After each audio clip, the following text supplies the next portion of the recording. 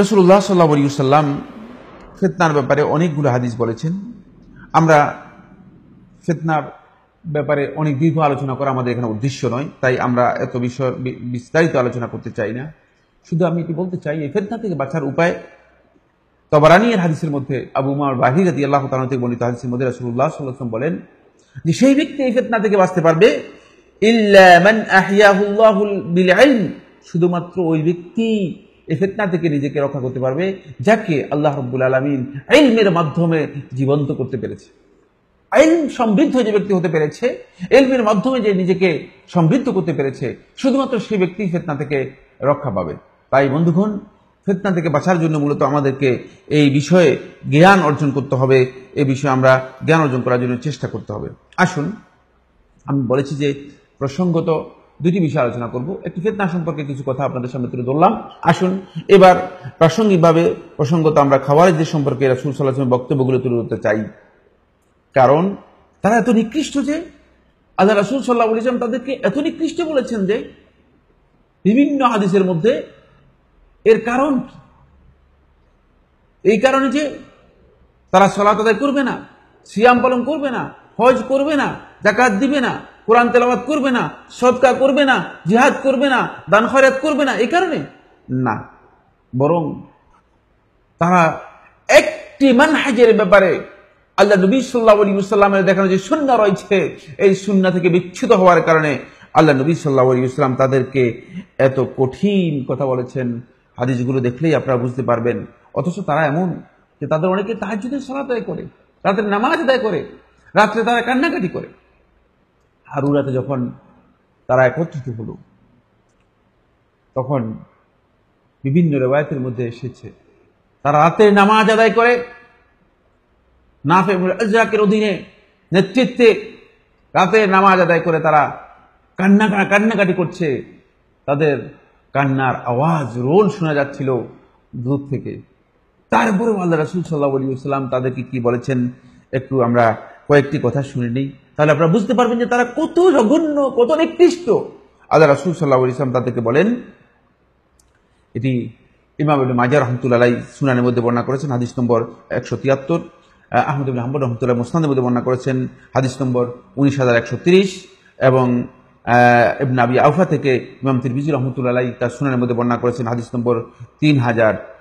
শেখ নাসিরউদ্দিন আলবানী রাহমাতুল্লাহি আলাইহি সহিহ ইবনে মাজাহর মধ্যে হাদিসটিকে সহিহ বলেছেন, আল খাওয়ারিজু কিলাবুন নার, খারিজিরা হচ্ছে কিলাবুন নার, জাহান্নামের কুকুর। বন্ধুগণ, আপনি কি বুঝতে পেরেছেন? আল্লাহ নবী সাল্লাল্লাহু আলাইহি ওয়াসাল্লাম আদম সন্তান হওয়া সত্ত্বেও তাদেরকে জাহান্নামের কুকুর হিসেবে আখ্যায়িত করেছেন।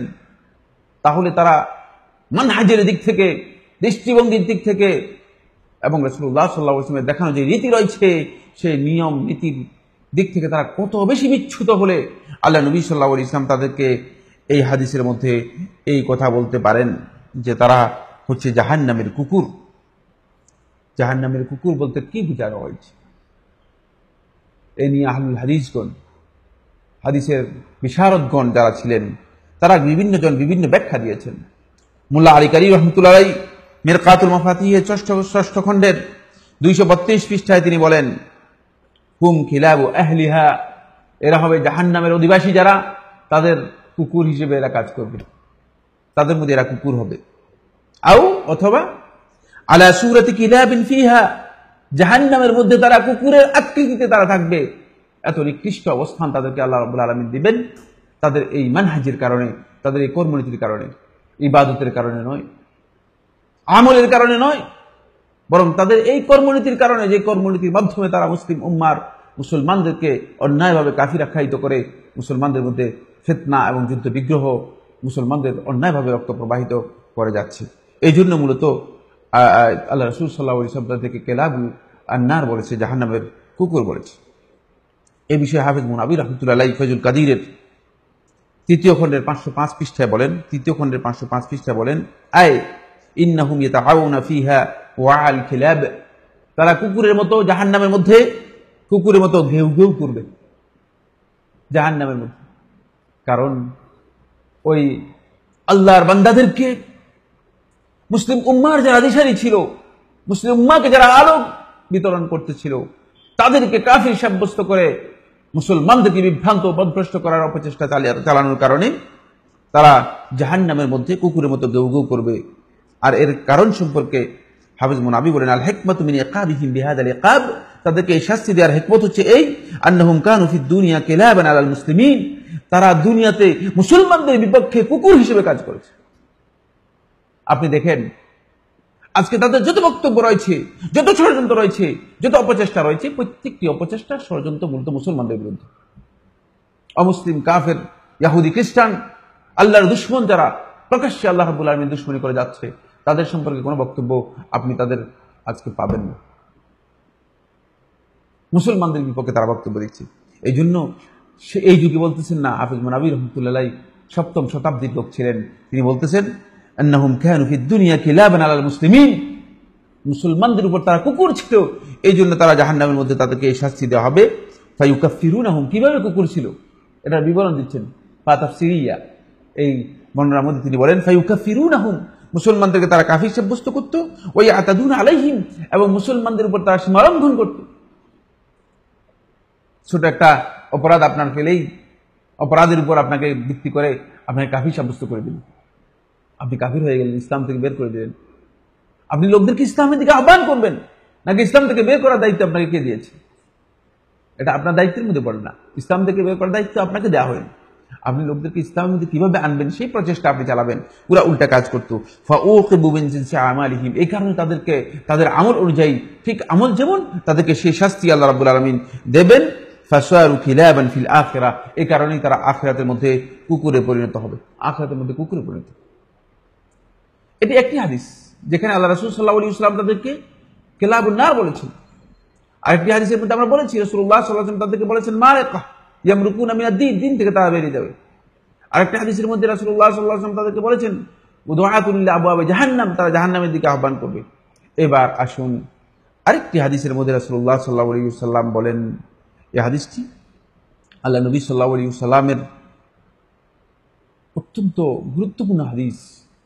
তিনি বলেছেন এরা হলো শাররু কাতলা তাহতা আদিমিস সামা, এই আসমানের ছায়ার নিচে সবচেয়ে নিকৃষ্টতম নিহত হবে তারা। শাররু কাতলা, এরা নিজেদেরকে মনে করছে তারা এমনিতেই শহীদ হয়ে যাচ্ছে, শহীদ হওয়ার কোনো কারণ নেই। আল্লাহ রাসূল সাল্লাল্লাহু আলাইহি ওয়াসাল্লাম তাদের শাহাদাতের ব্যাপারে ওই বলে দিচ্ছেন শাররু কাতলা, এই আসমানের নিচে তারা হবে সবচেয়ে নিকৃষ্টতম নিহত ব্যক্তি, নিহত যাদেরকে হত্যা করা হবে সবচেয়ে নিকৃষ্ট হত্যা, নিকৃষ্ট। এরপরে রাসূলুল্লাহ সাল্লাল্লাহু আলাইহি ওয়াসাল্লাম বলে ওয়া খায়রু কাতিলিন মান কাতালুহু, তারা যাকে হত্যা করবে এ হচ্ছে এই পৃথিবীর মধ্যে সবচেয়ে শ্রেষ্ঠ ব্যক্তি যাকে হত্যা করা হলো, মানে শ্রেষ্ঠ মর্যাদা পাবে। রাসূলুল্লাহ সাল্লাল্লাহু আলাইহি ওয়াসাল্লাম হাদিসের মধ্যে স্পষ্ট করে দিয়েছেন। সুতরাং এটি আমাদেরকে জানা থাকতে হবে যে এরা যে নিকৃষ্টতম নিহত ব্যক্তি, যাদেরকে নিকৃষ্টভাবে হত্যা করা হয়েছে, এদের আল্লাহ রাসূল সাল্লাল্লাহু আলাইহি ওয়াসাল্লাম এভাবে পরিচয় করে দিয়েছেন। সম্মানিত দিনী ভাই ও বোনেরা, আসুন এরপরে আমি আপনাদেরকে যে বিষয়টি দৃষ্টি আকর্ষণ করতে চাই সেটি হচ্ছে এই খারেজিদেরকে আমরা কিভাবে চিনব। আমি বলেছি যে প্রসঙ্গত খারেজিদের ব্যাপারে রাসূল সাল্লাল্লাহু আলাইহি ওয়াসাল্লাম বক্তব্যের পরে চিনব কিভাবে, সেটাও আমি আপনাদেরকে কাছে তুলে ধরতে চাই। কারণ হলে আপনারা অন্যথায় খারেজিদের থেকে নিজেদেরকে দূরে রাখতে পারবেন না। তাদের চেনার পদ্ধতি রাসূলুল্লাহ সাল্লাল্লাহু আলাইহি ওয়াসাল্লাম এবং সালফে সালেহিন উল্লেখ করে দিয়েছেন। 1 নম্বর হচ্ছে সকল প্রকার তাওহীদ বাদ দিয়ে শুধুমাত্র তাওহীদুল হাকিমিয়া নিয়ে তারা আলোচনা করবে। তাওহীদের আর প্রকার নেই, একটাই তাওহীদ নিয়ে আলোচনা, সেটা হচ্ছে তাওহীদুল হাকিমিয়া। এই আলোচনা কোথায় পেল? আমি স্পষ্ট করে বলে দিতে চাই, এই আলোচনা তাদেরই মুরব্বী সেদিন আলী ইবনে আবি তালিব রাদিয়াল্লাহু তাআলা আনহুকে জামিউল কুফাতে, কুফার জামে মসজিদে যখন খুতবা দিচ্ছিলেন তখন দাঁড়িয়ে গিয়ে বলছিল আলী ইনিল হুকমু ইল্লা লিল্লাহ, হুকুম হচ্ছে আল্লাহ তাআলার জন্য। ওই সেখান থেকেই তাওহীদুল হুকুমিয়ার হাকিমিয়ার কথা আজকের দিন পর্যন্ত ওই খারেজি সম্প্রদায় একই বক্তব্য দিয়ে যাচ্ছে, এক চুল পরিবর্তন করেনি, সামান্যতম পরিবর্তন আনেনি তাদের বক্তব্যের মধ্যে। ওই খারেজিদের ইমাম সেদিন যেটা বলেছিল, আলী ইবনে আবি তালিব রাদিয়াল্লাহু তাআলা আনহুকে তাকে লক্ষ্য করে বলেছিলেন কালিমাতু হাক্কিন উরিদা বিহাল বাতিল, যে কথা সত্যই বলেছো, বাট এর মাধ্যমে তুমি যে উদ্দেশ্য করেছো উদ্দেশ্য অত্যন্ত খারাপ, নিকৃষ্ট উদ্দেশ্য করেছো, উদ্দেশ্য অত্যন্ত খারাপ। এর মাধ্যমে ষড়যন্ত্র করে যাচ্ছ, এর মাধ্যমে মুসলিম উম্মাকে মিসগাইড করার জন্য, মুসলিম উম্মাকে সঠিক পথ থেকে, হেদায়েতের পথ থেকে মুসলিম উম্মাকে মূলত বাইরে সরিয়ে নেওয়ার জন্য তুমি অপচেষ্টা চালাচ্ছ। ফলে একটাই বক্তব্য, যেখানেই যাবেন সেটা হচ্ছে তাওহীদুল হাকিমিয়্যা। আরে বাবা, আল্লাহ রাব্বুল আলামিন 1,24,000 নবী এবং রাসূলদেরকে প্রেরণ করেছেন, সবাইকে তাওহীদুল উলুহিয়্যা দিয়ে প্রেরণ করেছেন। এর অর্থ এই নয় যে আমরা তাওহীদুল হাকিমিয়্যাকে স্বীকার করি না। আমি স্পষ্ট করে বলে দিতে চাই, আজকের আলোচনায় তাওহীদুল হাকিমিয়্যা তাওহীদুর রুবুবিয়্যার একটি অংশ, এবং সেটা আমরা স্বীকার করি। ইন্নাল্লাযীনা ক্বালু রাব্বুনা আল্লাহু সুম্মা ইসতাকামু তাতানাজ্জালু আলাইহিমুল মালায়েকা, কোরআন যেভাবে স্বীকৃতি দিয়েছে সেভাবে তাওহীদুল হাকিমিয়্যার প্রত্যেকটি অংশকে আমরা স্বীকার করি, এবং আমরা এটা মনে করি যে হুকুমের মধ্যে আল্লাহ রাব্বুল আলামিনের বিধান রয়েছে, এবং সেটা আল্লাহ রাব্বুল আলামিনের তাওহীদ সেখানে বাস্তবায়ন করতে হবে। কিন্তু শুধুমাত্র তাওহীদুল হাকিমিয়্যা আলোচনা করবেন আর বাকি সব তাওহীদের কোনো খবর নেই, এর কারণ কি? এর কারণ হচ্ছে মূলত একটা উদ্দেশ্য প্রণোদিত, মানে একটা গভীর ষড়যন্ত্র নিয়ে মূলত এই পথে তারা আগাবে, এবং তাদের এই আলোচনায় সব সময় দেখতে পাবেন। আদৌ কি আলোচনার মাধ্যমে তারা পৃথিবীর কোথাও কি তাওহীদুল হাকিমিয়্যার যে বক্তব্য দিয়েছে এ বক্তব্য পৃথিবীর কোথাও কি বাস্তবায়ন করতে পেরেছে? আমাকে বুঝিয়ে দিন। কোথাও তো দেখলাম না তোমরা এই কাজটি করতে পেরেছো, বরং এই আলোচনার মাধ্যমে তোমরা একটাই করতে পেরেছো, সেটা হচ্ছে মুসলিম উম্মার বিপর্যয় ডেকে এনেছো। এটা আমরা আলোচনার শেষাংশে ইনশাআল্লাহ তাআলা আপনাদের দৃষ্টি আকর্ষণ করব। 2 নম্বর যে পয়েন্টটি, সেটা হচ্ছে এই মুসলিমদেরকে কাফির আখ্যায়িত করার জন্য চেষ্টা চালাবে। কাফেরদের নিয়ে কোনো বক্তব্য নেই, কোনো গবেষণা নেই, কাফেরদের ষড়যন্ত্রের বিরুদ্ধে কোনো কথা নেই, কোথাও কোনো তাদের তৎপরতা আমরা দেখি না। শুধুমাত্র মুসলমানদেরকে কিভাবে কাফির বানানো যায়। আরে তোমাকে এই দায়িত্ব কে দিয়েছে? মুসলমানদেরকে মুসলমান বানানোর জন্য চেষ্টা করো, উপদেশ দাও, নসিহত করো। যারা মুসলিম কোনো না কোনো কারণে ইসলামের বিধানগুলো পালন করতে পারছে না, অথবা ইসলাম থেকে বিচ্যুত কোনো না কোনো কারণে, তাদেরকে ইসলামের দিকে আহ্বান করো, ইসলাম বোঝানোর জন্য চেষ্টা করো। কিন্তু তাদেরকে কাফির সাব্যস্ত করে ইসলাম থেকে বের করে দেওয়ার যে ষড়যন্ত্র, এটা তো মুসলমানদের হতে পারে না, এটা মুসলমানদের কাজ হতে পারে না। আর সেটাই তারা করবে, শুধুমাত্র তাকফীর মানহাজ। তাকফীর কিভাবে কাফির সাব্যস্ত করা যায়, কিভাবে কাফির ফতোয়া দেওয়া যায়, ওলামায়ে কেরামদেরকে কাফির ফতোয়া দিয়ে দেবে যারা নিজেদের জীবন এর চেয়ে ইসলামকে বেশি ভালোবাসে, যারা ইসলামের জন্য নিজেদের জীবনের প্রত্যেকটি অংশ মানে ব্যয় করে যাচ্ছে, তাদেরকে কাফির সাব্যস্ত করার জন্য চেষ্টা করবে। এটা কেমন কথা? এটা কোন ধরনের পদ্ধতি? এটা কোন ধরনের মানে কথা? তাই এটা খেয়াল রাখতে হবে আপনাদেরকে যে এরা মূলত এদের কাজই হচ্ছে কিভাবে কাফির সাব্যস্ত করা যায়। ছোট্ট একটা বিষয় পেলে সেখান থেকে মূলত কাফির সাব্যস্ত করার পথ খুঁজে নেওয়ার জন্য চেষ্টা করবে। 3 নম্বর যেটি, সেটা হচ্ছে তারা ছাড়া অন্যরা সবাই মুনাফিক। অন্যরা সবাই মুনাফিক। আরে তোমাকে কে মুসলিম হিসেবে এত সার্টিফিকেট দিয়ে দিল? নিজের কাছেই সার্টিফিকেট, নিজের সার্টিফিকেট নিজে দেবে, আর তারা ছাড়া আর বাকি সব মুনাফিক, সব কাফের, সব কিছু মুনাফিক হিসেবে তাদেরকে সাব্যস্ত করবে। আপনি যখনই শুনবেন যে কাউকে মুনাফিক হিসেবে সাব্যস্ত করছে, তখন আপনি নিশ্চিত হবেন যে এই ব্যক্তি মূলত খারিজি আকীদার বিশ্বাসী, এই ব্যক্তি খারিজি। সুতরাং তার কাছ থেকে ওই আমরা যে ফিতনা থেকে বাঁচার জন্য যে মানে পদক্ষেপগুলো নেওয়ার কথা বলেছি, ঠিক সেই পদক্ষেপ অনুসরণ করবেন। এরপরে 4 নম্বর হচ্ছে জিহাদের নামে সন্ত্রাস, জঙ্গিবাদ এর উস্কানি দিবে এবং জিহাদের নামে মূলত সন্ত্রাসী তৎপরতা চালাবে। দেখেন না জিহাদ কোথায়? গুপ্ত হত্যা জিহাদ, আত্মগোপন করে থেকে আপনি মানুষদেরকে বিভ্রান্ত করবেন, এটা জিহাদ। জিহাদের এমন যদি আপনার প্রস্তুতি থাকে, তাহলে আপনি ময়দানে এসে জিহাদ করুন। আত্মগোপন করে থাকবেন কেন? সাদ্দামে সামুরাতে আত্মগোপন করে আছেন, আর আপনি বলতেছেন যে দুনিয়ার কোথায় আত্মগোপন করে আছেন আপনিও জানেন না, আপনার লোকেরাও জানেন না, আপনার দোসর যারা অনুসারী আছে তারাও জানে না, আর আপনি বলতেছেন যে আপনি জিহাদের কথা বলতেছেন। নাউজুবিল্লাহ। এই জিহাদ কোন জিহাদ? নিজে যাবো না অন্যকে পাঠাবো? এই জিহাদের কোনো উদ্দেশ্য নেই, এটি জিহাদ নয়, জিহাদের প্রক্রিয়া নয়। তাই জিহাদের নামে জঙ্গিবাদ উস্কানি দেওয়ার যে চেষ্টা চলছে, সেটা এদেরই কাজ। এরা যুগ যুগ ধরে এই কাজ করেছে, এবং এই ষড়যন্ত্র মূলত একেবারেই মুসলিমদের বিরুদ্ধে। আমার জানা নেই, হতে পারে যে এখানে কোনো হিডেন এজেন্ডা, কোনো গোপন এজেন্ডা তারা বিভিন্নভাবে বাস্তবায়ন করে যাচ্ছে। তবে এটাই বাস্তবতা হতে পারে, কারণ এর মাধ্যমে মুসলিম উম্মার সবচেয়ে বেশি ক্ষতি হচ্ছে। এবং এটাই মূলত বাস্তব হতে পারে যে তারা কোনো না কোনো গ্রুপের, কোনো না কোনো সম্প্রদায়ের, কোনো না কোনো গোষ্ঠীর হিডেন এজেন্ডা মূলত বাস্তবায়ন করে যাচ্ছে এর মাধ্যমে। 4 নম্বর যে পয়েন্টটি, সেটি হচ্ছে তাদের জিহাদ হচ্ছে মুসলিমদের সাথে। আপনি দেখেন না কোথায় কোথায় আপনারা জিহাদ করলেন, সবখানে তো মুসলিমদের সাথে জিহাদ করলেন। মুসলিমদের বিপক্ষে আপনাদের সব জিহাদ। আপনারা তো জিহাদ ঘোষণা করেছেন, কিন্তু আপনাদেরকে দেখি না যারা আল্লাহর দুশমন, ইসলামের দুশমন, তাদের বিপক্ষে আপনারা জিহাদ করতে। বরং আপনারা যে জিহাদগুলো করে যাচ্ছেন, আপনাদের সকল জিহাদের মূলত ধারা হচ্ছে একটাই, সেটা হলো মুসলিমদের বিপক্ষে আপনারা জিহাদ করে যাচ্ছেন। এরপরে 6 নম্বর হচ্ছে তাদের জিহাদের ধরন হচ্ছে গুপ্ত হত্যা, সন্ত্রাসী কাজ ও তাকফির তাদের নেক আমল। গুপ্ত হত্যা এটা তাদের নেক আমল, সন্ত্রাসী কাজ এবং তাকফির হচ্ছে তাদের নেক আমল। কেন আপনারা আর কোন নেক আমল পান না? আপনারা শুধুমাত্র তাকফিরটাকে নেক আমল হিসেবে গ্রহণ করে নিয়েছেন, গুপ্ত হত্যাকে নেক আমল হিসেবে গ্রহণ করেছেন। কোত্থেকে নেক আমল পেয়েছেন? হ্যাঁ, আমরা জানি। ওই আপনাদের ইমাম, ওই নাজিদ আল হারুরি থেকে আরম্ভ করে সর্বশেষ মুসলিম উম্মার সবচেয়ে শ্রেষ্ঠ মানুষ, যিনি সর্বপ্রথম ইসলাম গ্রহণ করেছেন, আলী ইবনে আবি তালিব রাদিয়াল্লাহু তাআলা আনহু, সেই মুসলিম উম্মার আলী ইবনে আবি তালিব রাদিয়াল্লাহু হত্যাকারী আব্দুর রহমান ইবনে মুলজিম পর্যন্ত সবাই গুপ্ত হত্যা লিপ্ত ছিল। সেখান থেকেই আপনারা গুপ্ত হত্যা নিয়েছেন। এই মানহাজি আপনাদের কাছে রয়েছে। সুতরাং আজও আপনারা যখন ব্যর্থ হয়ে যাচ্ছেন, তখন আপনারা গুপ্ত হত্যার এই পথ বেছে নিয়েছেন।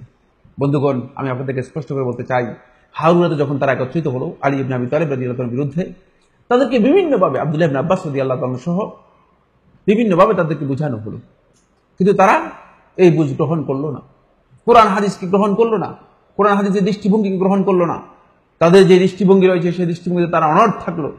শেষ পর্যন্ত আলী ইবনে আবি তালিব রাদিয়াল্লাহু তাআলা আনহু তাদের এই অবস্থানের বিপক্ষে আলী ইবনে আবি তালিব রাদিয়াল্লাহু তাআলা তাদের সাথে যুদ্ধের সিদ্ধান্ত দিলেন। যুদ্ধে যখন তারা পরাজিত হলো, যখন তাদের এই শক্তি সম্পূর্ণরূপে ধ্বংস হয়ে গেল, নষ্ট হয়ে গেল, তখন তারা আর কোনো পথ না পেয়ে শেষ পর্যন্ত গোপন হত্যা, গুপ্ত হত্যার পথ বেছে নিল। গুপ্ত হত্যা করার জন্য চেষ্টা চালিয়ে গেল এবং শেষ পর্যন্ত আপনারা জানেন যে আলী ইবনে আবি তালিব রাদিয়াল্লাহু আনহু, তালহা ইবনে উবাইদুল্লাহ রাদিয়াল্লাহু আনহু সহ মুসলিম উম্মার যারা গুরুত্বপূর্ণ ব্যক্তি ছিল, তাদের অনেককেই তারা বিভিন্ন সময় এভাবে গুপ্ত হত্যার মাধ্যমে তারা হত্যা করেছে। আজকেও তারা সেই অপচেষ্টার মধ্যে লিপ্ত রয়েছে, তাই তাদেরকে আপনারা চিনতে চাইলে আপনারা দেখবেন যে তাদের নেক আমল হচ্ছে গুপ্ত হত্যা, সন্ত্রাসী কাজ, সন্ত্রাস সৃষ্টি করার মাধ্যমে নেক আমল করতেছেন। তারপরে আরেকটা কাজ হচ্ছে তাকফির। দুনিয়ার কোন আলেম তাকফিরকে নেক আমল হিসেবে গ্রহণ করেনি। আপনি এই পৃথিবীর মধ্যে একজন আলেমকে পাবেন না যিনি নেক আমল হিসেবে তাকফিরকে, মুসলিমকে, আল্লাহর বান্দাকে কাফির সাব্যস্ত করাকে নেক আমল হিসেবে গ্রহণ করবেন। যদি বাধ্য হয়ে যায় সেটা ভিন্ন কথা, কাউকে যদি কাফির ফতোয়া দিতে হয়, বাধ্য হয়ে যায় সেটা ভিন্ন কথা।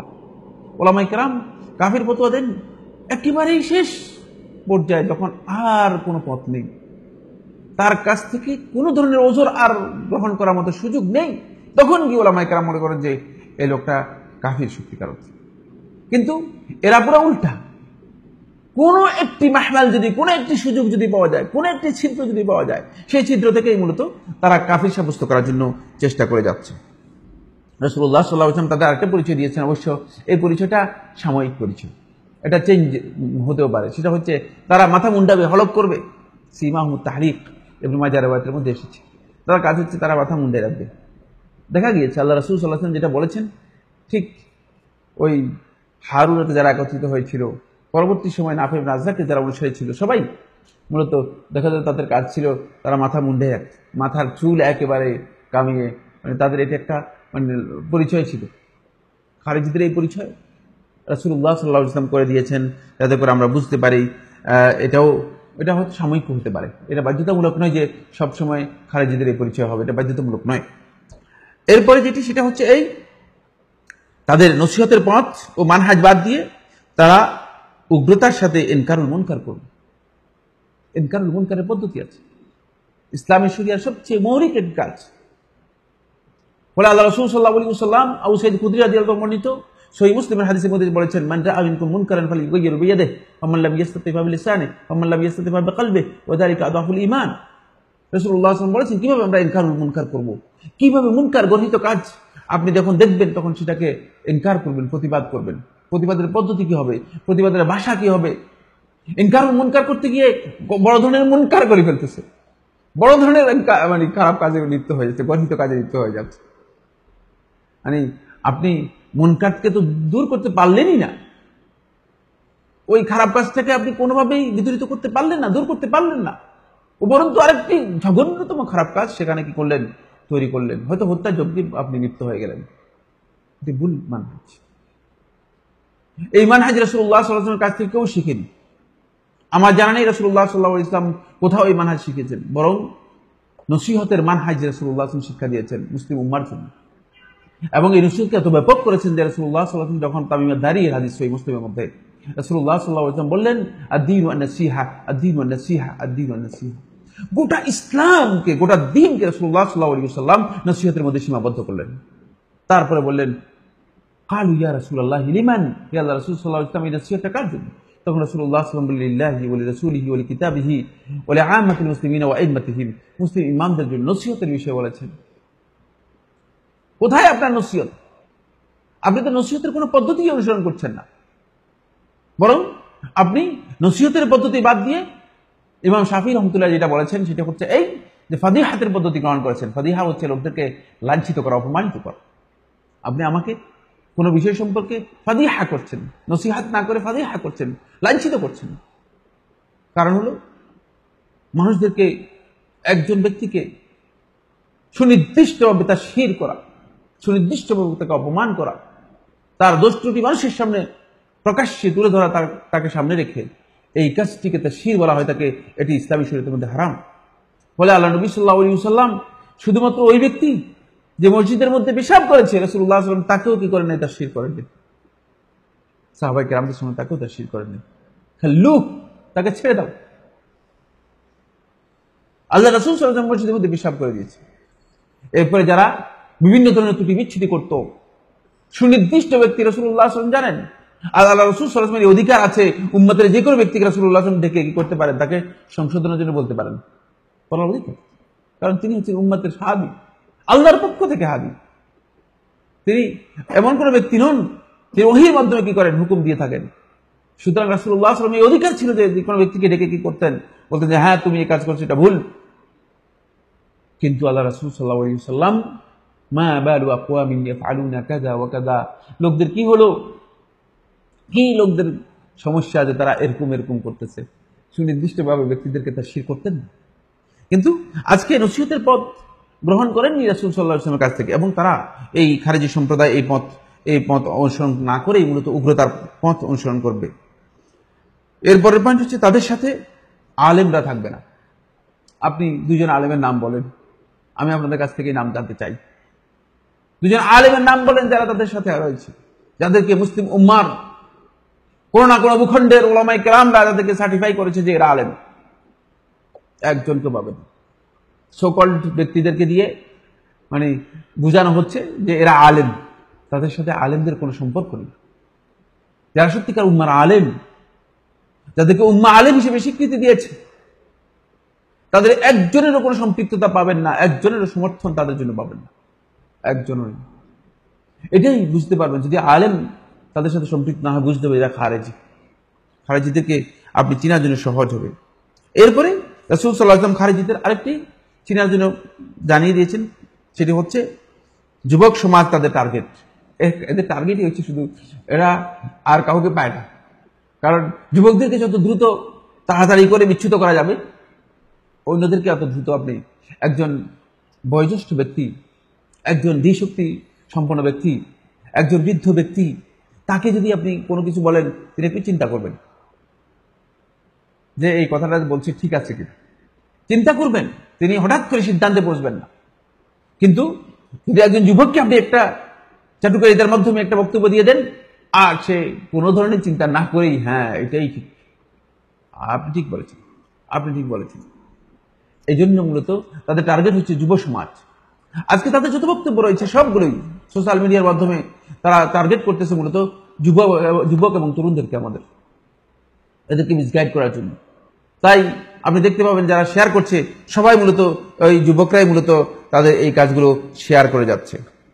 আসুন আমি এই আলোচনার পরে মূলত তাদের এই তৎপরতা সম্পর্কে কয়েকটি কথা আপনাদের সামনে বলতে চাই। সেটি হচ্ছে এই, তারা মূলত আব্দুল্লাহ বিন সাবা ইয়াহুদিয়ের পদাঙ্ক অনুসরণ করেই তাদের এই কাজের তৎপরতা চালিয়ে যাচ্ছে এবং এই ষড়যন্ত্রের মাধ্যমে তারা মুসলিম উম্মার শাসক ও আলেমদেরকে টার্গেট করে যাচ্ছে। আপনারা জানেন যদি আলেমরা বিপর্যস্ত হয়ে যায় তাহলে দিন কি হয়ে যাবে? বিপর্যস্ত হয়ে যাবে। আব্দুল্লাহ মুবারক রাহিমাহুল্লাহ তাআলা তিনি এটা বলেছেন, যদি আলেমরা বিপর্যস্ত হয়ে যায়, ক্ষতিগ্রস্ত হয়ে যায়, তাহলে ফাসাদা দিন বিপর্যস্ত হয়ে যায়। আর মানুষ ইসলামের ব্যাপারে সন্দেহ পোষণ করবে। ইসলাম, মানুষ সত্যিকার যে ইসলাম, সে ইসলাম লাভ করতে পারবে না। ঠিক এর অপোজিটে যদি হাকিম শাসকরা বিপর্যস্ত হয়ে যায়, শাসকদেরকে ধ্বংস করে দেওয়া যায়, তাহলে দুনিয়া বিপর্যস্ত হয়ে যাবে, দুনিয়ার মধ্যে ফিতনা ফাসাদ হয়ে যাবে। যেই সমাজের মধ্যে অথবা যে রাষ্ট্রের মধ্যে সরকার থাকবে না, সেই রাষ্ট্রকে আপনারা কি মনে করবেন? এর চেয়ে মূলত খারাপ রাষ্ট্র আর পৃথিবীতে নেই।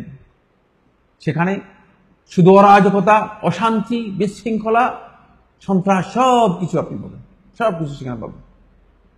কোনো শৃঙ্খলা সেখানে থাকবে না, কোনো ধরনের শান্তি থাকবে না, নিরাপত্তা থাকবে না, কোনো বিধান থাকবে না সেখানে। আর এটাই মূলত একটা চেষ্টা।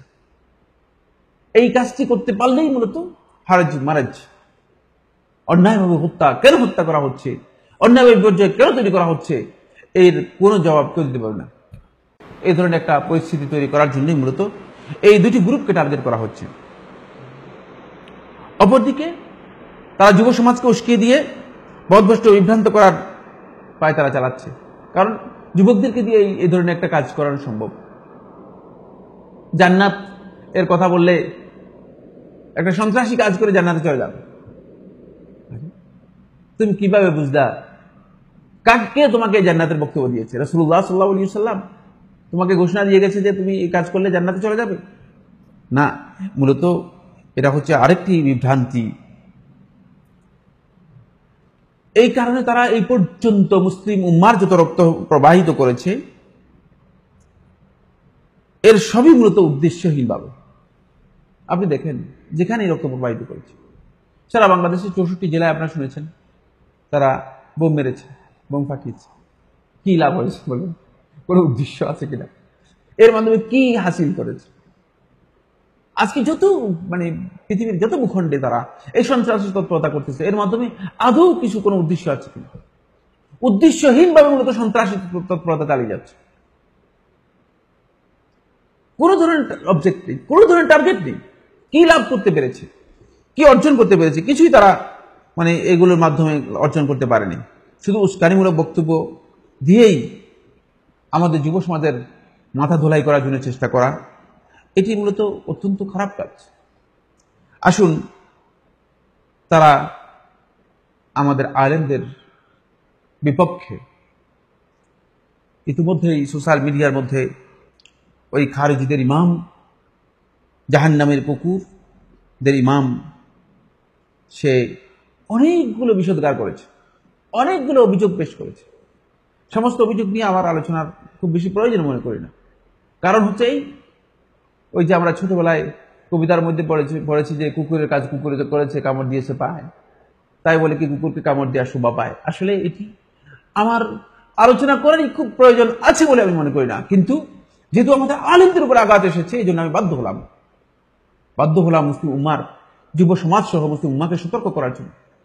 এই বক্তব্য শুধুমাত্র এই কারণে সতর্ক করার জন্য, অন্যথায় আমি এই কথা মনে করি না যে এদের বক্তব্যের উত্তর দেওয়ার প্রয়োজন রয়েছে, এটা আমি মনে করি না। কারণ বিভিন্ন ধরনের বক্তব্য দিতে পারে।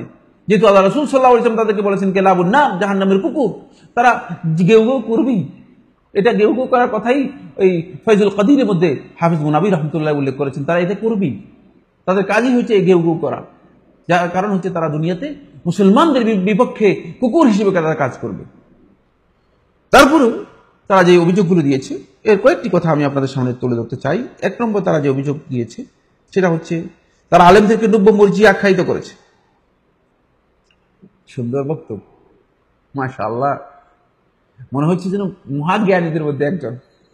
মর্জিয়া সম্পর্কে যদি তাদের সামান্যতম জ্ঞান থাকতো তাহলে এই বক্তব্য দিত না। আমি তাদেরকে জানিয়ে দিতে চাই যে মুরজিয়া কারা, এটা কি আপনারা জানেন? যদি জানতেন তাহলে আপনারা মূলত এই বক্তব্য দিতে পারতেন না যে এরা নব্য মর্জিয়া। আমাদের আলেম সমাজ মর্জিয়াদের পরিচয় আমাদের কাছে জানা আছে। আমাদের আলেম সমাজ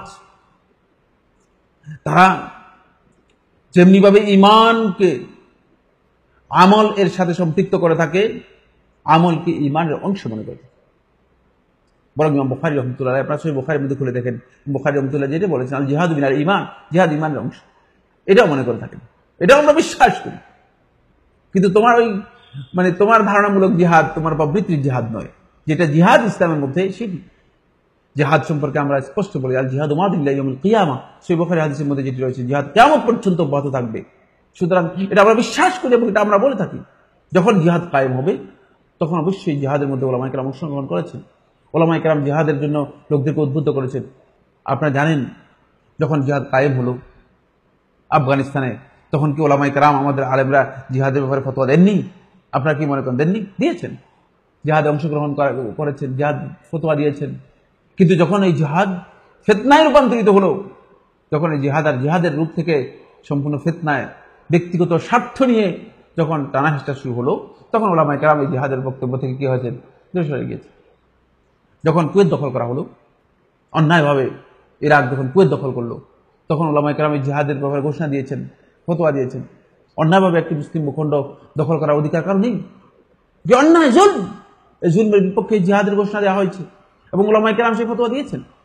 জিহাদ কায়েম হবে, আমাদের উলামায়ে কেরাম জিহাদের ব্যাপারে ফতোয়া দিয়েছেন, জিহাদে অংশগ্রহণের কথা বলেছেন।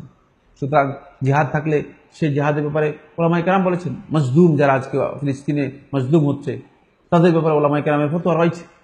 উলামায়ে কেরাম বলেছেন তাদের এই প্রচেষ্টা জিহাদের মধ্যে অন্তর্ভুক্ত।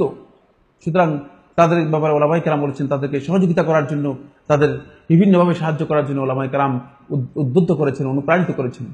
কিন্তু আপনার প্রবৃত্তির জিহাদ না, আপনার এই প্রবৃত্তির জিহাদ, সন্ত্রাস, গুপ্ত হত্যা, এগুলিকে উলামায়ে কেরাম আদৌ জিহাদ মনে করেন না, এগুলো জিহাদ নয় এবং জিহাদের শর্তের মধ্যে পড়ে না।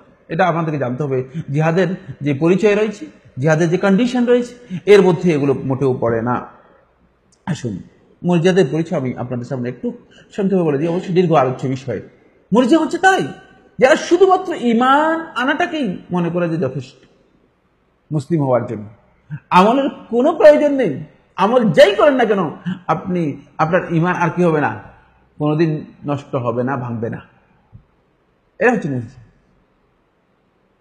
এরা যেই যুগেই বক্তব্য দেখ না কেন এরা মুরজিয়াদের মধ্যে অন্তর্ভুক্ত হবে।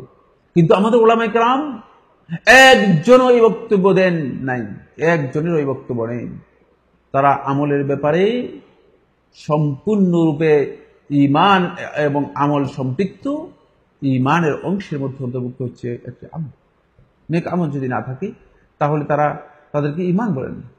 সালাত তরফকারী, সালাত বর্জনকারীকেও তারা কাফির মনে করেন। সুতরাং আপনি তাদেরকে নব্য মুরজিয়া বলে কি বুঝাতে চাচ্ছেন? বিভ্রান্ত করার জন্য চেষ্টা করছেন? হ্যাঁ, সত্যিকার অর্থে আপনি চেষ্টা করছেন মূলত বিভ্রান্ত করার জন্য। নব্য মুরজিয়া তারা নন, বরং তোমরাই নব্য মুরজিয়া। তার কারণ হচ্ছে তারা জিহাদকে স্বীকার করে থাকে, কিন্তু তোমরা সমস্ত আমল বাদ দিয়ে শুধুমাত্র তোমাদের সন্ত্রাসী কাজ এবং গুপ্ত হত্যা, এটাকেই তোমরা মনে করে নেক আমল। কাফের আখ্যায়িত করা তাকফীরকে তোমরা মনে করে নেক আমল। তোমাদের এই নেক আমলের সাথে মূলত ইসলামের কোনো সম্পর্ক নেই, ইসলামের কোনো সম্পর্ক নেই। ফলে তোমাদের কাছে নেক আমল পুরোটাই ইসলামের নেক আমলের সাথে কোনো সম্পর্ক নেই, যেটি ঈমানের পরিপন্থী। এই কারণে আল্লাহ রাসূল সাল্লাল্লাহু আলাইহি ওয়াসাল্লাম তোমাদেরকে বলেছে দিন থেকে তোমরা বেরিয়ে যাবে, তোমরা মার একটা সম্প্রদায়, দিন থেকে পরিপূর্ণরূপে তোমরা বেরিয়ে যাবে। কারণ হচ্ছে তোমরা ইসলামের প্রকৃত মানহাজ যেটি রয়েছে সেই মানহাজ সম্পর্কে তোমরা জ্ঞান রাখো না। বন্ধুগণ, আলেমদেরকে মুরজিয়া বলার মাধ্যমে মূলত আলেমদের থেকে লোকদেরকে দূরে সরিয়ে রাখার একটা ষড়যন্ত্র করা হচ্ছে। কিন্তু না, এর মাধ্যমে আলেমদের থেকে দূরে সরানো সম্ভব হবে না। কারণ আলেমরা জিহাদের ব্যাপারে আলেমদের বক্তব্য স্পষ্ট।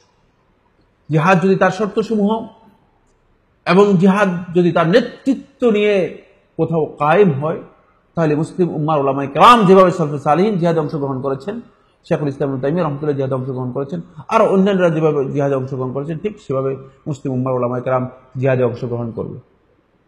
কোনো সন্দেহ নেই, কোনো সন্দেহ নেই। কিন্তু জিহাদের নেতৃত্ব থাকতে হবে।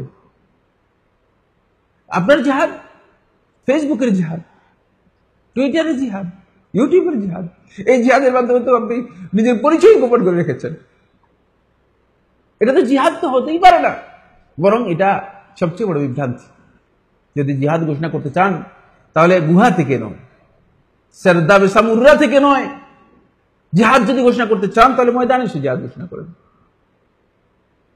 আপনি অন্ততপক্ষে বাংলাদেশের প্রেস ক্লাবে গিয়ে সাংবাদিকদেরকে ডেকে জিহাদের ঘোষণা দেন।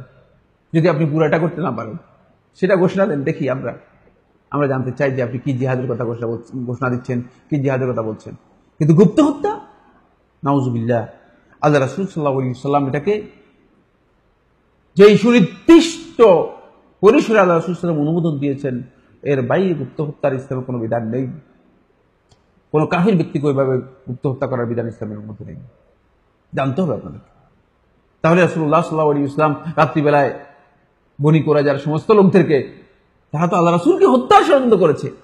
স্বাভাবিক নিয়ম অনুযায়ী আল্লাহ রাসূল সাল্লাল্লাহু আলাইহি ওয়াসাল্লাম রাত্রিবেলায় সাহাবায়ে কেরামদেরকে বলতেন যে বনি কুরাইজার লোকেরা ঘুমিয়ে আছে, তোমরা গিয়ে সবাইকে হত্যা করে চলে আসো। করলেন না তো রাসূলুল্লাহ সাল্লাল্লাহু আলাইহি ওয়াসাল্লাম। বরং রাসূলুল্লাহ সাল্লাল্লাহু আলাইহি ওয়াসাল্লাম সেখানে কোর্ট কি করলেন, মোবাইল কোর্ট রাসূল সাল্লাল্লাহু আলাইহি ওয়াসাল্লাম স্থাপন করলেন। সাদ ইবনে মুআজ রাদিয়াল্লাহু তাআলাকে ডাকলেন, ডেকে বললেন যে যাও, তাদের ব্যাপারে তুমি ফয়সালা করো। আল্লাহ রাসূল সাল্লাল্লাহু আলাইহি ওয়াসাল্লাম নিজে ফয়সালা করলেন না, যেহেতু সাদ ইবনে মুআজের ব্যাপারে তাদের আস্থা রয়েছে। তারা যাতে করে বিচার তারা মেনে নিতে পারে, তাদের উপর ইনসাফ করা হয়েছে, এই স্বীকৃতি দিতে পারে যে মুহাম্মদ সাল্লাল্লাহু আলাইহি ওয়াসাল্লাম অন্যায়ভাবে তাদেরকে হত্যা করেনি, তাদেরকে মুহাম্মদ সাল্লাল্লাহু আলাইহি ওয়াসাল্লাম গুপ্ত হত্যা করেনি। সাদ ইবনে মুআজ রাদিয়াল্লাহু তাআলা বিচার করলেন, তারপরে রাসূলুল্লাহ সাল্লাল্লাহু আলাইহি ওয়াসাল্লাম তাদের উপর সিদ্ধান্ত দিলেন। এটি প্রমাণ করে যে মূলত তোমরা আল্লাহ রাসূল সাল্লাল্লাহু আলাইহি ওয়াসাল্লামের মানহাজকে কোনোভাবেই অনুসরণ করোনি, বরং তোমরা নব্য মুরজিয়া বলে আমাদের আলেম সমাজ থেকে সত্যিকার অর্থে তাদেরকে ছোট করার জন্য, হেয় করার জন্য অপচেষ্টা চালাচ্ছ। তাই আমি অনুরোধ করব, আত্মগোপন করে ফেসবুকের মাধ্যমে জিহাদ করার চেয়ে বরং নিজেদেরকে সংশোধন করার জন্য চেষ্টা করো, আত্মসংশোধন করার জন্য চেষ্টা করো। নিজের সংশোধন যিনি করতে পারবেন তিনি সবচেয়ে শক্তিশালী ব্যক্তিতে রূপান্তরিত হবেন। আর আলেমদের পিছনে লাগার চেষ্টা করো না। কোন ব্যক্তির জন্য উচিত নয় আলেমদের পিছনে লেগে যাওয়া, কারণ আলেমদের পিছনে লেগে যাওয়াটা অত ভয়ঙ্কর যে এটি কোনোভাবেই তার জন্য কল্যাণকর হবে না। আল্লাহ রাসূল সাল্লাল্লাহু আলাইহি ওয়াসাল্লাম এই হাদিসটি ইবনে আসাকির দামেশকি রাহমাতুল্লাহ আলাইহি তারিখের মধ্যে উল্লেখ করেছেন। তিনি বলেন, ইয়্যাকুম ওয়া লুহুমাল উলামা ফাইন্নাহা মাসমুমা, তোমরা সতর্ক হয়ে যাও লুহুমাল উলামা, আলেমদের গোশত খাওয়াতে। ফাইন্নাহা মাসমুমা, কারণ আলেমদের গোশত হচ্ছে বিষাক্ত, সহ্য করতে পারবে না, হজম করতে পারবে না, বরবাদ হয়ে যাবে। যারা যুগে যুগে আলেমদের বিপক্ষে অবস্থান নিয়েছে তারা নিজেরাই ক্ষতিগ্রস্ত হয়েছে, এবং তাদের পরিণতি কি হয়েছে, তাদের সকলের পরিণতি ইতিহাস সাক্ষী রয়েছে। ওই খারেজি সম্প্রদায় হারুনাতে যারা একত্রিত হয়েছিল তাদের কেউ সত্যিকার অর্থে নিজেরা পরবর্তী জীবনে হেদায়েতের উপর প্রতিষ্ঠিত হতে পারেনি। সবাই ওই নিকৃষ্ট নিহত ব্যক্তিদের মধ্যে অন্তর্ভুক্ত হয়েছে, যাদের ব্যাপারে আল্লাহ রাসূল সাল্লাল্লাহু আলাইহি ওয়াসাল্লাম বলেছেন শাররু কাতলা তাহতা আদিমিস সামা, এই আসমানের চেয়ে সবচেয়ে নিকৃষ্ট নিহত ব্যক্তি। সেটাই হয়েছে, সেটাই তাদের পরিণতি হয়েছে। সুতরাং সতর্ক হতে হবে, আমাদেরকে সতর্ক হতে হবে। বন্ধুগণ, আমরা আপনাদেরকে কেন সতর্ক করছি? এই জন্য সতর্ক করছি যে এই কাজ আপনারা করবেন না। আলেমদের সমস্ত বক্তব্য যে শুদ্ধ এটা আমি বলছি না।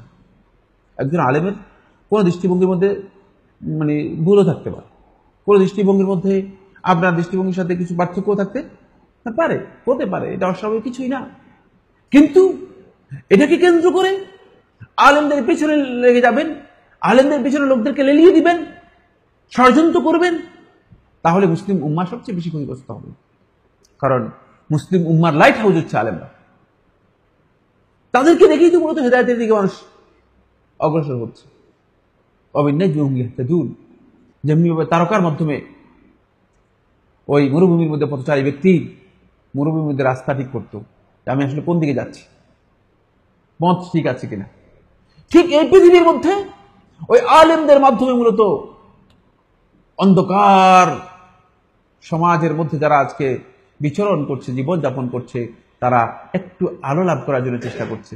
আর আপনি তাদের বিপক্ষে গিয়ে আপনি তাদেরকে মানে লাঞ্ছিত করছেন, তাদের থেকে মুসলিম উম্মাহকে বিচ্যুত করার জন্য চেষ্টা করছেন। এই কাজটি শুদ্ধ নয়।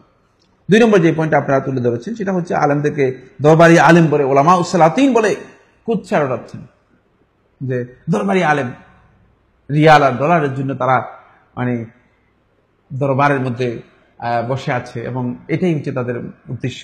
ভুল কথা। আপনি বরং কারো ডলার বা মানে রিয়ালের জন্য অপেক্ষা করে আছেন। আমাদের উলামায়ে কেরাম এই কাজ করেন না। তাদের ঈমান, তাদের ইখলাস, তাদের আকীদা, তাদের তাওহীদ, তাদের আমল এবং তাদের আল্লাহ তাআলার ভয় আমরা যেভাবে দেখেছি, এতে সামান্যতম আপনার এই বক্তব্য এখানে আসতে পারে না, কোনোদিন না। তারা এই কাজ করেন না। যারা এই দরবারের মধ্যে রয়েছেন, দরবারে অবশ্যই আলেম থাকতো। আবু বকর রাদিয়াল্লাহু তাআলা যখন খেলাফতে প্রতিষ্ঠিত হলেন, তখন আবু বকর রাদিয়াল্লাহু তাআলা 2টি দায়িত্ব দিলেন। একটি আলী ইবনে আবি তালিব রাদিয়াল্লাহু আনহুকে দিলেন, আরেকটা ওমর ইবনে খাত্তাব রাদিয়াল্লাহু আনহুকে দিলেন।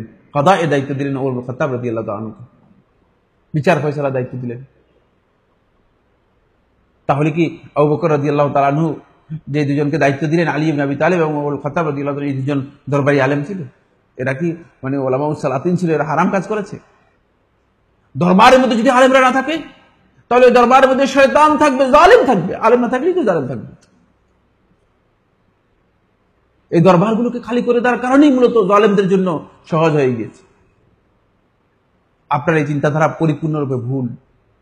বরং যদি ওই সরকার প্রধানদের সাথে আলেমদের সম্পর্ক হতো এবং আলেমরা যদি তাদের মাধ্যমে সত্যিকার নসিহতের মাধ্যমে তাদেরকে গাইড দিতে পারত, তাহলে তারা যেখানে 90% অন্যায় কাজ করে যাচ্ছে, সেখানে তারা 60% অন্যায় কাজ করত। অন্তপক্ষে 30% তারা সংশোধন হয়ে যেত। এটা হচ্ছে বাস্তবতা, এটা হচ্ছে বাস্তব কথা, এটা সঠিক বক্তব্য। তাই আলেমদেরকে দরবারি আলেম বলে তাদেরকে আপনি ছোট করার চেষ্টা করছেন, এটি ভুল কাজ।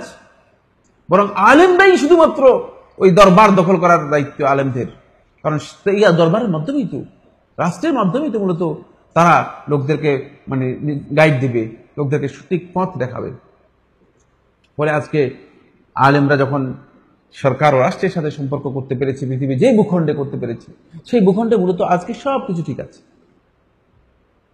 আল্লাহর বিধান ঠিক আছে, কোরআনের বিধান ঠিক আছে, কিছু মিস্টেক সবখানে এই গোটা পৃথিবীর মধ্যে রয়েছে, নাই একথা বলার সুযোগ নেই। কিন্তু কত পার্সেন্ট সেটা আপনাকে বিবেচনা করতে হবে। আপনি সামগ্রিক চিন্তার অধিকারী হতে হবে। আপনি মানে স্থূল চিন্তা নিয়ে, সংকীর্ণ চিন্তা নিয়ে যদি আপনি কথা বলেন, তাহলে সেটা আপনার ভুল হয়ে যাবে। এই জন্য আমাদের উলামায়ে কেরাম মূলত আলেমদেরকে নসিহত করার বিধান জানেন, তাই তারা নসিহত করেন। যেহেতু নসিহতের ব্যাপারে আল্লাহ রাসূল সাল্লাল্লাহু আলাইহি ওয়াসাল্লাম বলেছেন, লিআম্মাতিন নাসি ওয়া আইম্মাতিহিম, মুসলিম ইমামদেরকে নসিহত করতে হবে। তাদেরকে নসিহত করলে তাদের কাছে যেতে হবে। আমি আপনাদের কাছে বলতে চাই, জানতে চাই, আপনারা কে কোথায় গিয়েছেন নসিহত করার জন্য তাদের কাছে? একজনও তো কোথাও যান। আপনারা কি প্রধানমন্ত্রীর কাছে গিয়েছেন? আপনারা কি প্রধান বিচারপতির কাছে গিয়েছেন যে আপনি যে কাজ করতেছেন এটা কুফরি? আপনারা আমাকে সে উদাহরণ দিন, আমি জানতে চাই আপনাদের কাছে। আপনারা কি প্রেস ক্লাবে গিয়ে বলছেন যে এই সমস্ত কাজ যেগুলো হচ্ছে এগুলো কুফরি?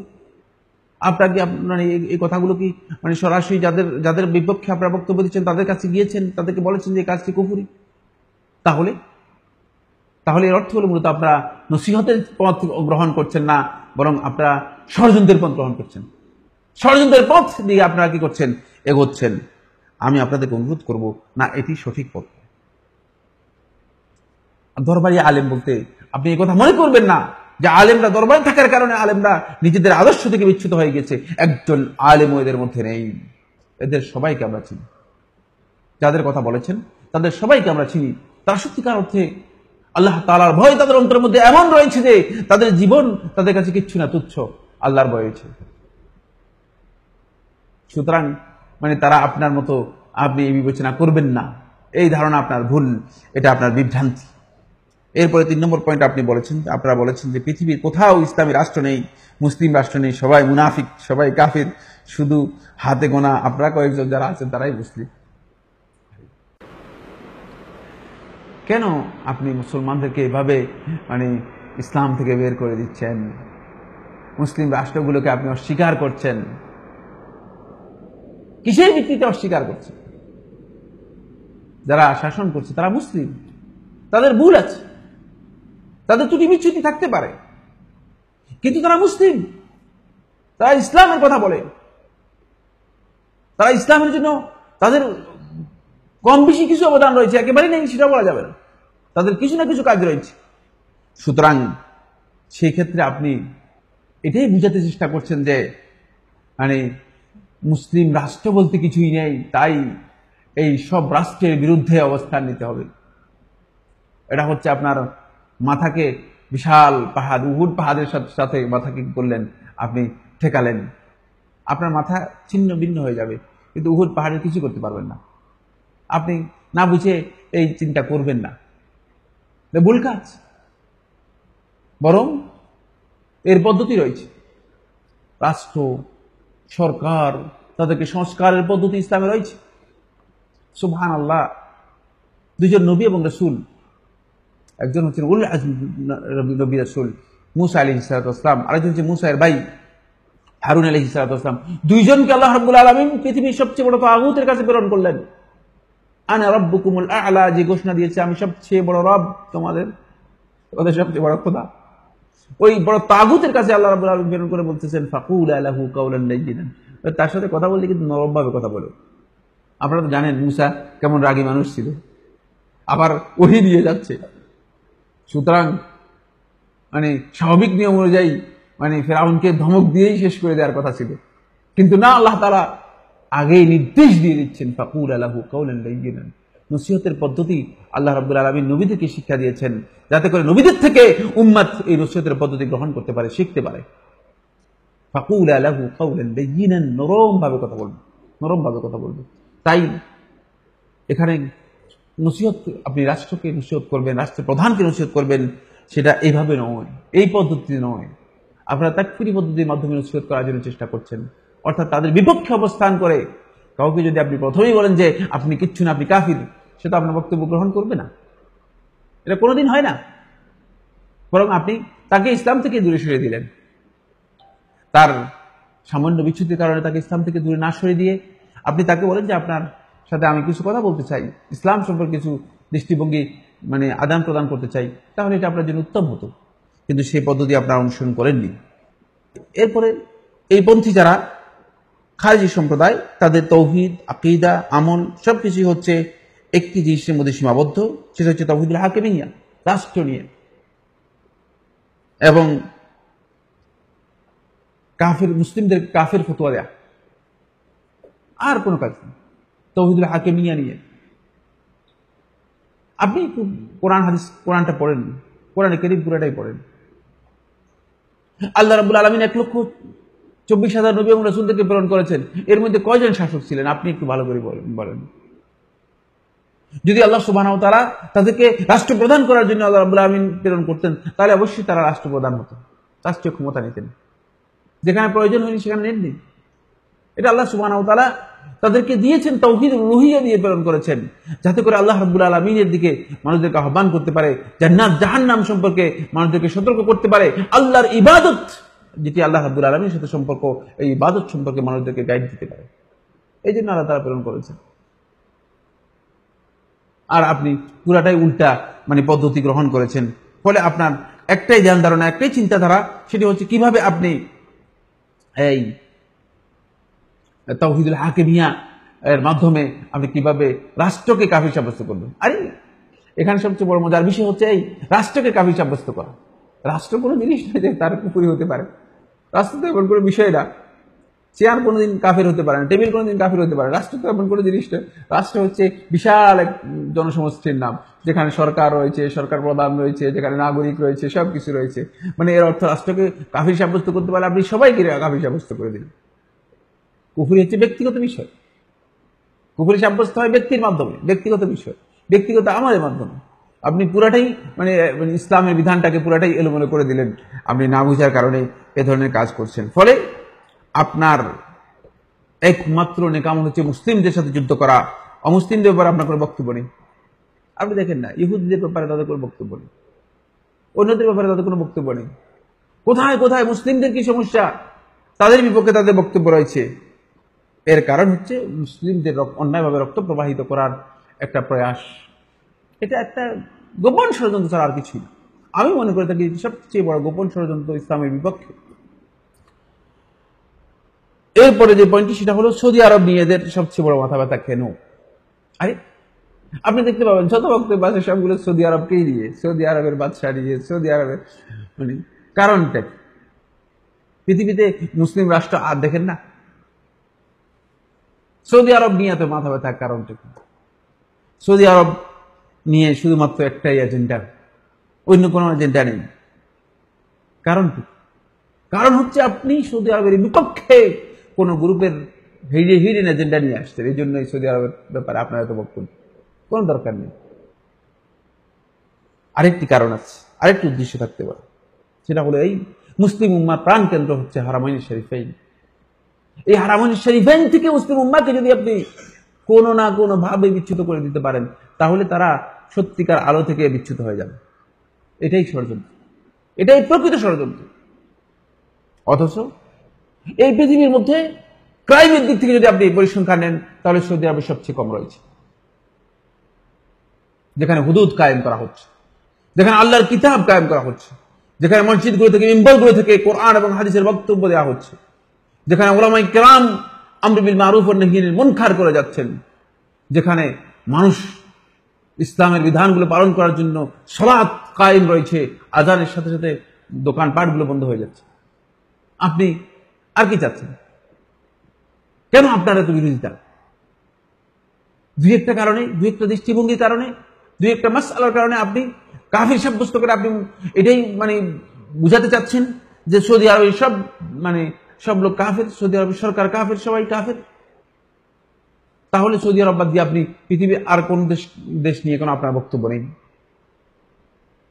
আপনি অন্য কোথাও কি সব ঠিক আছে? অন্য দেশগুলো সব ঠিক আছে? ইরানে কি সব ঠিক আছে? আফগানিস্তানে সব ঠিক আছে? পাকিস্তানে সব ঠিক আছে? কেন এগুলো সম্পর্কে আপনাদের বক্তব্য নেই? আপনাদের বক্তব্য শুধু সৌদি আরব কেন্দ্রিক কেন? কি কারণে সৌদি আরব নিয়ে আপনি এত অস্থির হয়ে গিয়েছেন?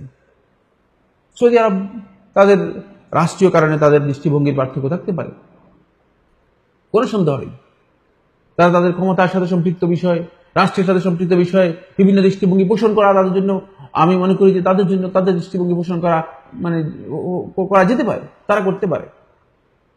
কিন্তু তারা যদি ইসলামের যে বিধানগুলো যতটুকু পালন করে যাচ্ছে সেগুলোকে আগে স্বীকৃতি দিন, ভালো কাজগুলো স্বীকৃতি দিন। ভালো কাজগুলো স্বীকৃতি না দিয়ে আপনি শুধুমাত্র তাদের অন্যায়গুলো তুলে ধরার জন্য চেষ্টা করা এবং মুসলিম উম্মাহকে সৌদি আরবের বিপক্ষে নিয়ে যাওয়ার অর্থই হচ্ছে মূলত, আপনি জানেন সবচেয়ে বড় মানে হিডেন এজেন্ডা হচ্ছে সেটা হলো সৌদি আরবের বিপক্ষে যেই রাফেজি সম্প্রদায় অপচেষ্টা চালিয়ে যাচ্ছে তারই একটা অংশ হিসেবে আপনি হয়তো তাদের সহযোগিতা করে যাচ্ছেন। আজকে দেখেন আপনি হুসিদের পক্ষে কথা বলেছেন, যারা ইসলামের কঠিন দুশমন, আল্লাহ রাসূল সাল্লাল্লাহু আলাইহি ওয়াসাল্লামকে অস্বীকার করে, রাসূল সাল্লাল্লাহু আলাইহি ওয়াসাল্লামের সাহাবায়ে কেরামদেরকে গালিগালাজ করে এবং সামান্যতম ইসলামের কোনো ইবাদতের সাথে সম্পৃক্ত নেই, সামান্যতম কোনো ইবাদতকে স্বীকার করে না। ওই হুসি সম্প্রদায় সম্পর্কে আপনারা বক্তব্য দিচ্ছেন যে এরা মানে মাজলুম হয়ে যাচ্ছে। এরা মাজলুম হয়ে যাচ্ছে কি কারণে? তাদের জন্য কি বৈধ সৌদি আরবের আক্রমণ করা? কে বলেছে সৌদি আরব তাদের জন্য আক্রমণ করা বৈধ? কে বলেছে? কি কারণে বৈধ হবে? একটা স্বাধীন রাষ্ট্র, তারা আক্রমণ করবে আর সৌদি আরব তাদের এই আক্রমণ দেখে দেখে সিনেমা দেখবে যে দেখি তারা কিভাবে আক্রমণ করে। কেন? অবশ্যই তাদেরকে প্রতিরোধ করা সৌদি আরবের দায়িত্বের মধ্যে পড়ে। আরো হতবাক হওয়ার মতো বিষয়, তারা আল্লাহর ঘর হারাম শরীফের মধ্যে পর্যন্ত তারা মিসাইল আক্রমণ করেছে। সমর্থন করেন কিসের ভিত্তিতে আপনি? এটাই প্রমাণ করেছে মূলত যে আল্লাহর ঘর মসজিদে হারাম পর্যন্ত আপনাদের কাছে নিরাপদ নয়, বরং মসজিদে হারামের ব্যাপারে আপনাদের ষড়যন্ত্র রয়েছে। তাই আমি অনুরোধ করব, না, এই এজেন্ডা বাস্তবায়ন করার চেষ্টা করবেন না, আমাদের যুবকদেরকে এই পথে নেবেন না, বরং সতর্ক হন। সৌদি আরবের বিপক্ষে নয়। আপনি যদি কোনো বিষয়ে দৃষ্টিভঙ্গি থাকে, সেই দৃষ্টিভঙ্গি আপনি তুলে ধরুন, আপনার বক্তব্য তুলে ধরুন। তাহলে আপনি এর মাধ্যমে মানুষদেরকে, যদি আপনি হক কথা বলে থাকেন, মানুষ সেটা বিবেচনা করবে এবং বিবেচনা করে সেটি গ্রহণ করার জন্য চেষ্টা করবে। আপনি আরেকটি অভিযোগ করেছেন, সেটি হচ্ছে তাওহীদের দাওয়াত কেবল কবর, মাজার, মূর্তি পূজার মধ্যে আমরা সীমাবদ্ধ করে নিয়েছি। হ্যাঁ, সীমাবদ্ধ করা হয়নি। তাওহীদের এই দাওয়াতকে মূলত আপনিই বলেছেন দরবার পর্যন্ত তারা পৌঁছে নিয়েছে। দরবারেও তাওহীদের বক্তব্য দেওয়া হচ্ছে। রাষ্ট্রপ্রধানদের সামনে তাওহীদের বক্তব্য দিতে আমি নিজেই শুনেছি। সুতরাং আপনার এই বক্তব্য ভুল। কবর পূজার মধ্যে নয়, মাজার পূজার মধ্যে নয়, মূর্তি পূজার মধ্যে নয়, সব কিছুর মধ্যে মূলত তাওহীদের বক্তব্য রয়েছে। কিন্তু কবর পূজাও এর মধ্যে একটা অংশ, মূর্তি পূজাও এর মধ্যে একটা অংশ। আল্লাহর নবীগণ যারা আল্লাহর পক্ষ থেকে প্রেরিত হয়েছেন, সবাই এই বিপক্ষে কথা বক্তব্য দিয়েছেন। রাসূলুল্লাহ সাল্লাল্লাহু আলাইহি ওয়াসাল্লামের বিপক্ষে বক্তব্য দিয়েছেন। রাসূলুল্লাহ সাল্লাল্লাহু আলাইহি ওয়াসাল্লাম এই মূর্তিগুলো ভেঙেছেন। সুতরাং এগুলোর বিপক্ষে বলাটা অন্যায় হবে না। আপনার কাছে অন্যায় হতে পারে, কিন্তু এগুলোর বিপক্ষে বর্ণনা করা, এগুলোর বিপক্ষে বলা, এটি রাসূল সাল্লাল্লাহু আলাইহি ওয়াসাল্লামের দেখানো যে সুন্নাহ রয়েছে, তরিকা রয়েছে, সেই তরিকার মধ্যে অন্তর্ভুক্ত। আরেকটি বিষয় রয়েছে, সেটা হচ্ছে আপনারা সর্বশেষ যখন লোকেরা আপনাদের কাছে প্রশ্ন উত্থাপন করলো যে আপনারা আত্মগোপন করে আছেন, অথচ আপনারা জিহাদের কথা বলছেন, আপনারা নিজেদের পরিচয় গোপন করে আছেন, তখন আপনারা আল্লাহ নবী সাল্লাল্লাহু আলাইহি ওয়াসাল্লাম একটি হাদিস উল্লেখ করেছেন যে নিজেদেরকে গোরাবাদের মধ্যে অন্তর্ভুক্ত করেছেন, যা অপরিচিত। আমি এই হাদিসটি যখন দেখলাম, আমি নিজে হতবাক হলাম।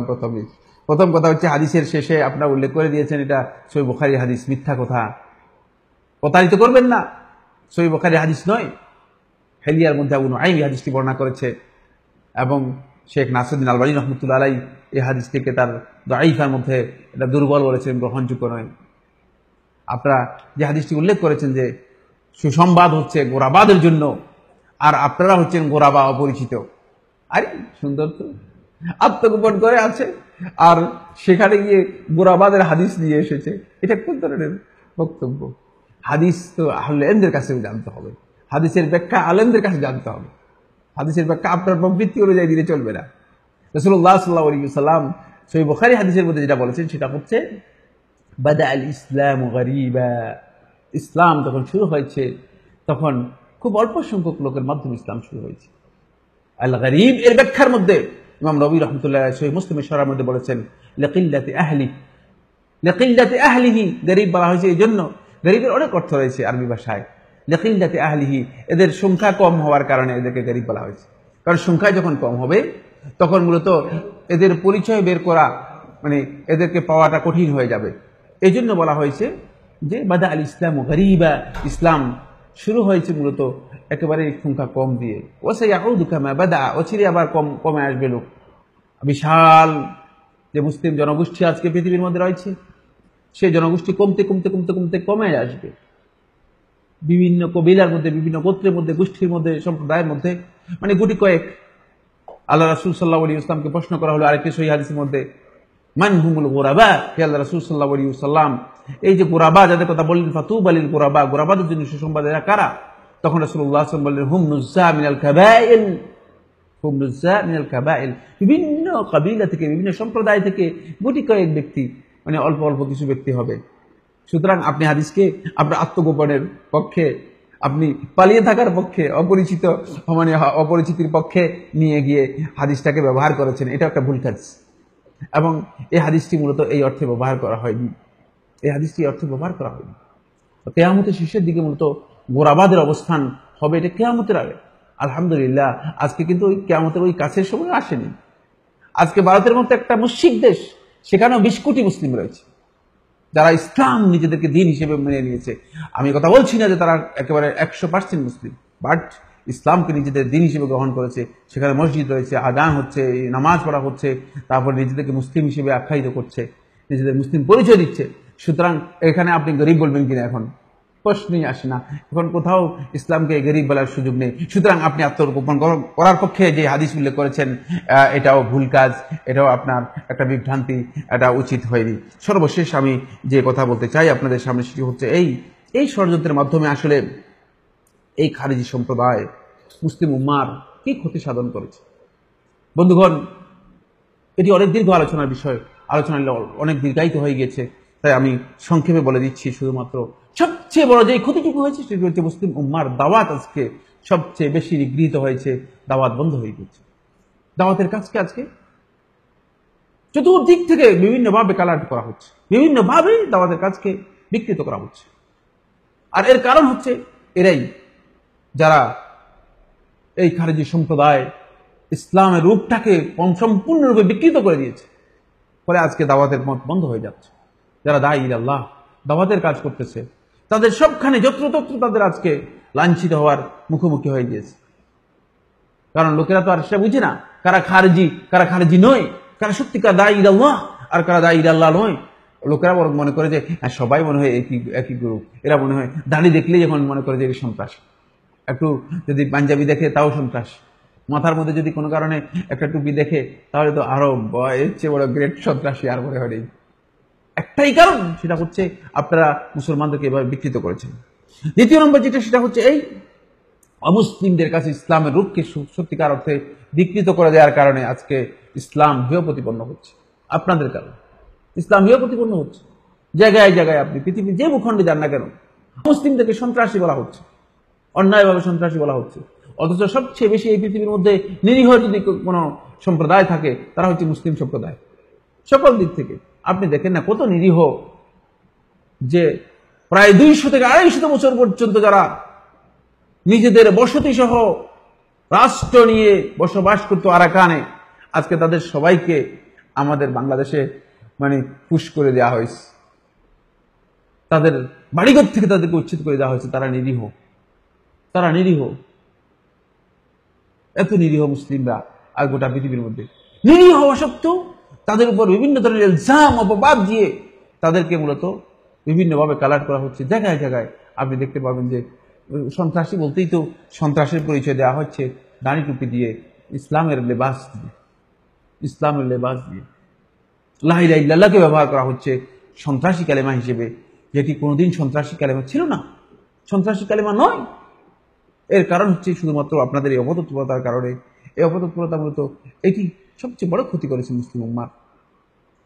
এরপরে যে মুসলিম উম্মার সবচেয়ে বড় যে ক্ষতি করেছে সেটা হচ্ছে এই মুসলিম উম্মার মধ্যে সবচেয়ে বড় বিভক্তি মুসলমানদের মধ্যে বড় বিভক্তি তৈরি করেছে। ফলে মুসলমানদের মধ্যে সহিহ আকীদার নামে লোকেরা বিভক্ত হয়ে যাচ্ছে, এবং একজন লোক এমন ভাবে বিভক্তি তৈরি করছে যে মনে হয় যেন মুসলিমকে দেখলে সে কাফেরদের চেয়েও নিকৃষ্ট কোনো কিছুকে দেখলো। নাউযুবিল্লাহি মিন যালিক। কথা ছিল ফাআসবাহতুম বিনি'মাতিহি ইখওয়ানা, তোমরা আল্লাহ রাব্বুল আলামিনের নিয়ামতে পরস্পর ভাই ভাই হবে, ভ্রাতৃত্বের বন্ধন মুসলমানদের মধ্যে থাকবে। ইন্নামাল মুমিনুনা ইখওয়া, মুমিনগণ হচ্ছে ভাই ভাই। কিন্তু সেই ভ্রাতৃত্বের বন্ধনকে সম্পূর্ণরূপে উচ্ছেদ করে দিয়ে আপনারা সেখানে একটা বড় ধরনের বিচ্ছিন্নতা, বড় ধরনের ফেরকাবন্দি তৈরি করে দিয়েছেন। ফলে আজকে দেখা হলে সালামও দিবেন আপনাকে। আপনি দেখতে পাবেন যে তাদের মধ্য থেকে যদি কেউ কারোর সাথে আপনার কোনো কারণে আগে সম্পর্ক ভালো থাকে, এখন আপনার সাথে দেখা হলে আপনাকে সালাম দেবে না, কারণ সালাম দেয়া আপনাকে হারাম, আপনি তো কাফের মুনাফিক, সালাম দেবে না আপনাকে। এত বিচ্ছিন্নতা আপনি তৈরি করেছেন। এই বিচ্ছিন্নতার কারণে মুসলিম উম্মার শক্তি হারিয়ে যাচ্ছে। আল্লাহ তাআলা বলেছেন তাহলে তোমাদের শক্তি হারিয়ে যাবে। আজকে সেই শক্তি আমাদের হারিয়ে গিয়েছে, মুসলিম উম্মার শক্তি হারিয়ে গেছে। এরপরে যে পরিস্থিতি হলো এই মুসলিম উম্মার যুব সমাজ সরকার বিরোধী অপতৎপরতায় লিপ্ত হয়ে যাচ্ছে। সরকারকে কাফির সাব্যস্ত করার মাধ্যমে একটা মানসিকতা তৈরি হচ্ছে যে সরকারের বিপক্ষে যেতে হবে। ফলে সরকারকে তো আর নসিহত করার কোনো সুযোগ নেই, সরকারকে তো হিদায়াত দেওয়ার কোনো সুযোগ নেই। সরকারের সামনে ইসলামের বক্তব্য তুলে ধরার সুযোগ নেই, বরং সরকারকে কাফির সাব্যস্ত করে সরকারকে কিভাবে ধ্বংস করা যায়, মানে সরকারকে ধ্বংস করতে যাবেন, কিন্তু আপনি কি টিকে থাকবেন? আপনি কি মনে করছেন বিষয়টা এত সহজ? সরকার কি আপনাকে মানে কোনোভাবেই মানে প্রতিরোধ করবে না, প্রতিহত করবে না, আপনার বিপক্ষে যাবে না? ফলে রক্ত প্রবাহিত হলো। কাদের রক্ত প্রবাহিত হলো? মুসলমানদের রক্ত অন্যায়ভাবে প্রবাহিত হলো। বন্ধুগণ, আসুন এতটুকু আজকের আলোচনার মধ্যে যথেষ্ট মনে করছি, শেষ করতে চাই, সতর্ক করতে চাই আমি আমাদের যুব সমাজ এবং তরুণদেরকে, মানে যারা এই ধরনের বক্তব্য দিচ্ছেন মিডিয়ার মাধ্যমে, ছদ্ম নাম দিয়ে, বিভিন্ন নাম দিয়ে যারা বক্তব্য দিচ্ছেন, তাদেরকে সতর্ক হন, নিজেদেরকে হেফাজত করুন। কারণ এই ভয়াল ফিতনা, এই ফিতনার মাধ্যমে মূলত মুসলিম উম্মাহ সবচেয়ে বেশি ক্ষতিগ্রস্ত হবে এবং আমরা আমাদের ঈমান আকীদাকে হেফাজত করতে পারবো না। ঈমান আকীদার সাথে মানহাজ অত্যন্ত গুরুত্বপূর্ণ বিষয়। মানহাজ সম্পর্কে মূলত আমাদেরকে জানতে হবে। আমরা যদি আমাদের মানহাজকে, কর্মনীতিকে সত্যিকারভাবে ঠিক করতে না পারি, তাহলে আমরা নিজেরাই ক্ষতিগ্রস্ত হব, নিজেরা নিজেদের রক্ত নিয়ে ছিনিমিনি খেলবো, পরে মুসলিমরা মুসলমানদের রক্ত নিয়েই হোলি খেলা শুরু করে দিবে, যেটা আজকে মূলত এই চেষ্টা চালানোর জন্য বিভিন্ন গভীর ষড়যন্ত্র চলছে। আল্লাহ সুবহানাহু ওয়া তাআলা আমাদের সবাইকে তৌফিক দান করুন। আপনাদের সবাইকে অশেষ ধন্যবাদ জানাচ্ছি, আপনারা যারা কষ্ট করে এখানে উপস্থিত হয়েছেন। আল্লাহ রাব্বুল আলামিন আমাদের সবাইকে দ্বীনের সঠিক রাস্তার উপর, সিরাতুল মুস্তাকিমের উপর অবিচল থাকার জন্য তৌফিক দান করুন। আল্লাহুম্মা ইন্না নাসআলুকাল ইস্তিকামাতা আলা দীনিক তাকাব্বাল মিন্না ইন্নাকা আনতাস সামিউল আলিম ওয়া তুব আলাইনা ইন্নাকা আনতাত তাওয়াবুর রাহিম। সুবহানা রাব্বিকা রাব্বিল ইজ্জাতি আম্মা ইয়াসিফুন ওয়া সালামুন আলাল মুরসালিন ওয়ালহামদুলিল্লাহি রাব্বিল আলামিন।